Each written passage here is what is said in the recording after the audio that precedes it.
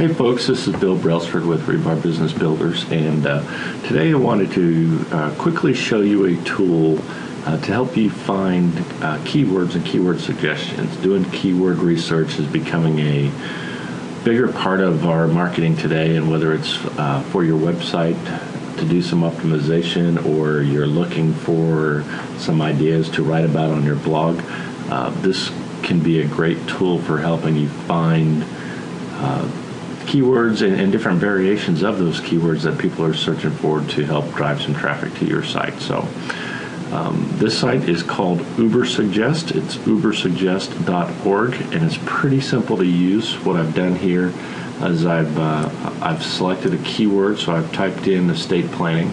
I've selected my language, and I've selected my source. For now, I'm going to leave it on web. And then I click the suggest button.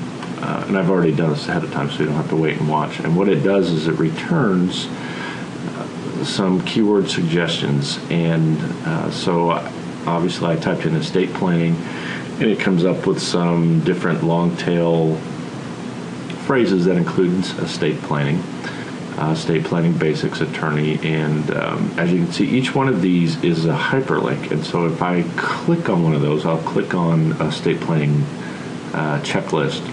It will expand, and you'll see, so in this case, most of these are by state, which makes sense for estate planning. So anyway, I can continue to drill down and see different variations that are available. And so as I'm looking through here, I want to collect keywords that I think might be interesting, and I can do that a couple of ways. I can for some reason, if I wanted all of them, I could just come up to this main search box and click select all keywords, but I haven't found that I do that very often.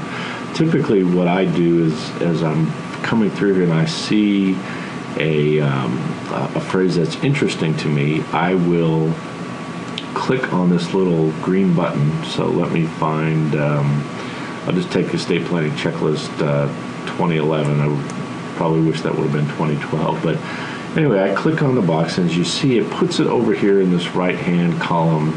I like to think of this almost like a shopping cart metaphor. So what I do is I go through, I find something that I like, I click, I'll do one more, I click on the little green button, and as you see, as I do that, it builds my list over here. If for some reason I want to start over, I can click clear. But usually when I'm done, I'll hit this get button, which is, if I'm back to my shopping metaphor, this is almost like my checkout. And when I click my get, I will get this light box pop up that makes it very easy for me to copy and paste right out of here. So then I can copy and paste and put this wherever I need to use it next. So I'm going to, let me clear these for a second. I want to show you one other, so that's sort of in general. Now let's talk about if you are ever stuck looking for something to blog about. I'm going to change my source to news, and then I'm going to click my suggest button. So what this will return to me is, items in the news that are related to estate planning. So it's basically like saying, telling me what's going on in estate planning. And I can see, oh, here's something interesting, digital estate planning. So let me drill down and see if I can go through that. But again, that might be another good topic, or at least something I might want to research some more to put on my blog if I have a blog about estate planning. So hope that was helpful, and feel free to give me a shout if you have any questions on how to use Ubersuggest.